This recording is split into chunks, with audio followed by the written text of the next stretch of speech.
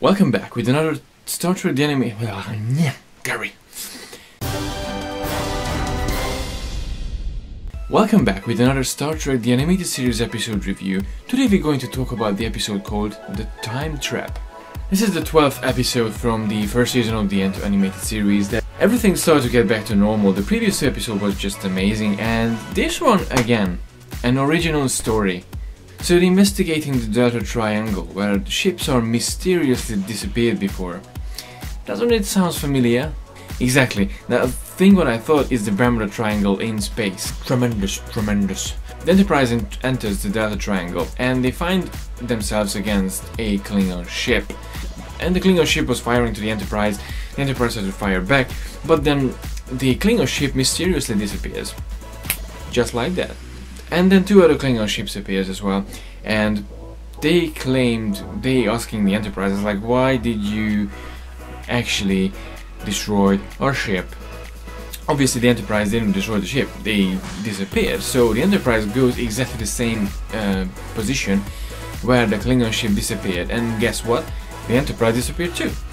So they ended up in this dark space, this different universe.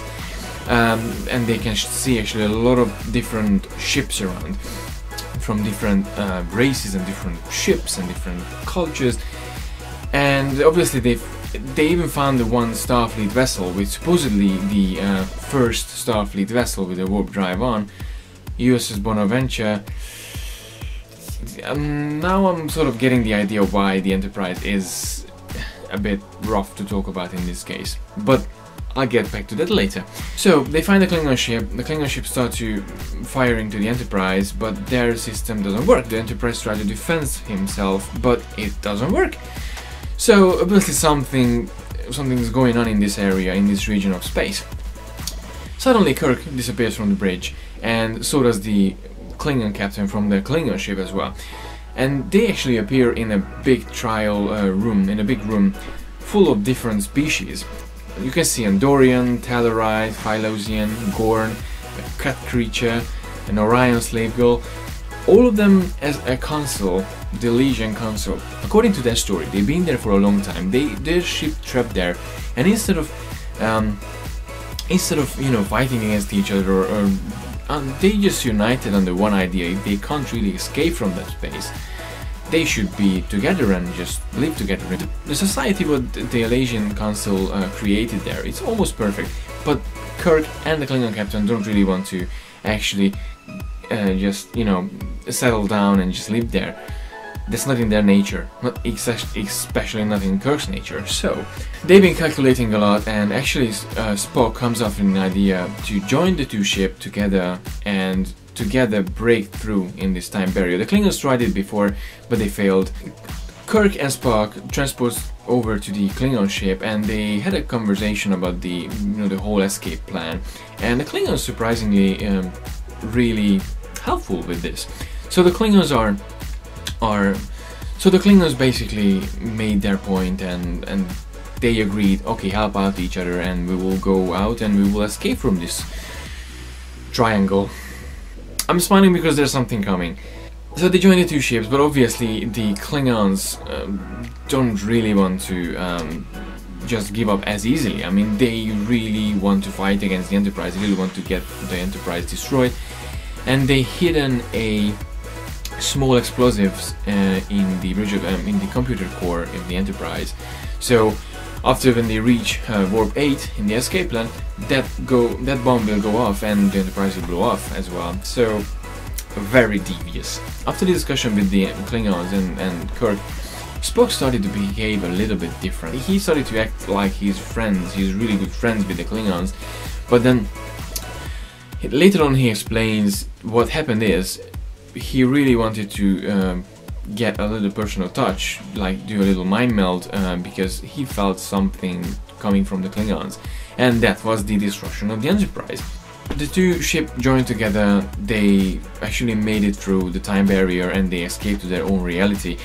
There was one creature in the Legion Council. She was actually monitoring both of the ships while they've been talking about the escape plan. So she pointed out the Klingons did hide a explosive device in the computer core. So Spock and Scotty, they found this explosive device and they actually throw it out in the eject. They throw it out from the ship. Obviously, when they escape from this triangle, the Klingon ships headed back to the Klingon Empire, and the Enterprise headed back to their normal course.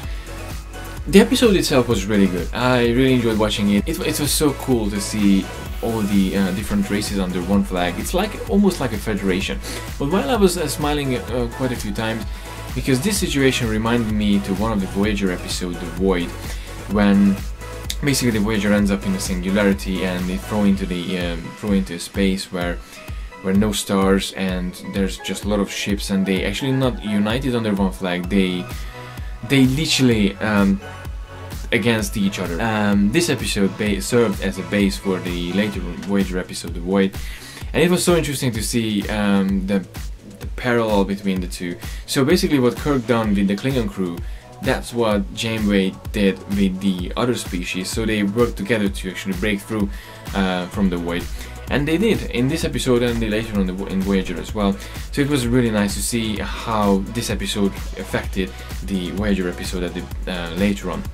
The one thing that I really want to go into deep depth as well is the Bonaventure.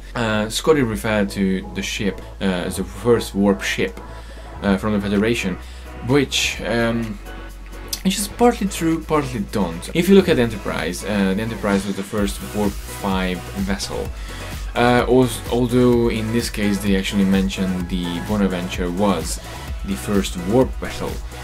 Now, as long as it was the Federation vessel and Warp Federation vessel, in Enterprise we don't really talk about Federation, so in one way it could be accepted. I totally accept it because we're not talking about Federation. I think as a score of this episode, 5 out of 5. Again, I didn't really find anything wrong with that, apart from the Bonaventure. What made me think, okay, that was really the first warp drive vessel. Who knows? Now we don't know. We have to go deeper inside to this topic to actually find out if the Bonaventure was the first warp drive vessel or not. Next time. Let me know in the comment section below if you like this episode or not, if you see it, or did you actually notice something else. Let me know what you thought about the episode. As always, thank you very much for watching, and I hope I will see you in the next video. Live long and prosper. So first of all, obviously we had this footage from pictures from the beginning, you know, starting the original series Cage and merging into Next Generation, DS9, Voyager, and even Enterprise as well. So it was so interesting to see, and it was just so heartwarming to come across all those images, and even images what I didn't see before. So it was like, whoa. I'm a Trek fan like for 20 plus years, and this is the best part of Star Trek. Even if it's something new comes out, you can see gems, what you can see things and hear things what you actually experienced before, but then sometimes you can get some pictures or some references and it's like, oh, this was really there, and it was really there.